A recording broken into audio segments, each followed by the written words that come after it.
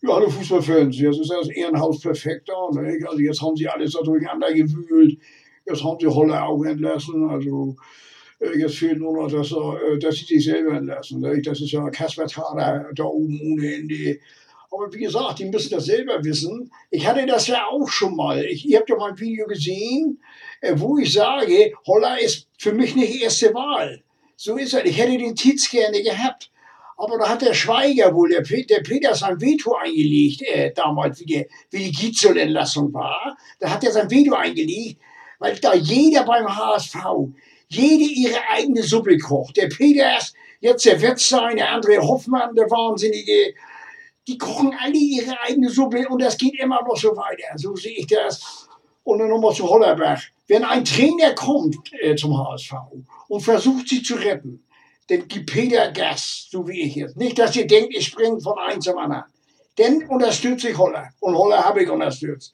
Ich habe mit HOLLER mich unterhalten, wenn ich euch das erzähle, dann fallt ihr vom Glauben ab. Aber ich schweige diesmal. Ich schweige. Nicht? Also das geht auch um die Mannschaft. Ich schweige darüber.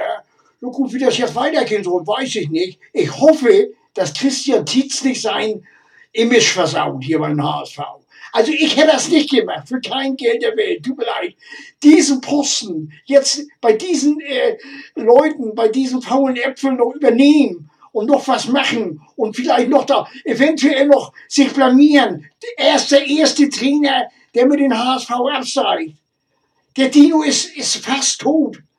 Die Chance ist 0,1% und dann wechseln sie den Trainer aus. Also entschuldigung mal eben, also ich kann das nicht verstehen. Und Christian TITZ verbrennt jetzt nicht die jungen Leute. Ne? Also das würde mir noch fehlen, ne? Dass du da jetzt 6, 7 junge Leute reinbringst. Ne? Also der verbrennt sie ja auch noch. Spiel mal mit den anderen faulen Äpfeln da und dann wollen wir sehen, was gegen Hertha läuft. Aber was beim HSV ist, Jungs, für die Älteren, die meine YouTube-Geschichten sehen, will ich eins sagen, es gab in den 70er Jahren einen Film mit Jack Nicholson. Einer flog übers Kuckucksnest. Die totale Ehrenanzahl. So ist das beim HSV. Also nicht bei HSV, sondern bei den Leuten da, die was im Gehirn haben. Aber die müssen das selber verantworten.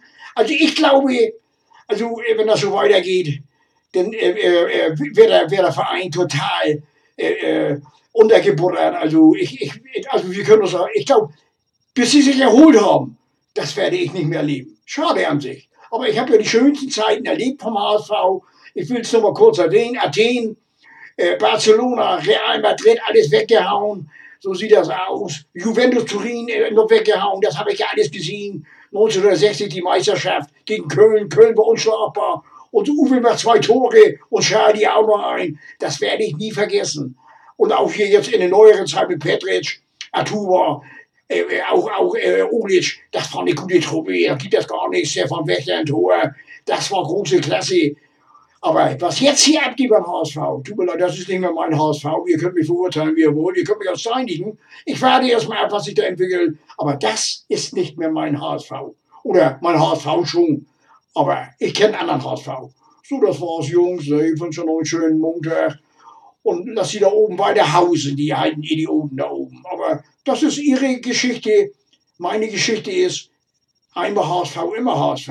Solange ich lebe. Alles klar. Tschüssi.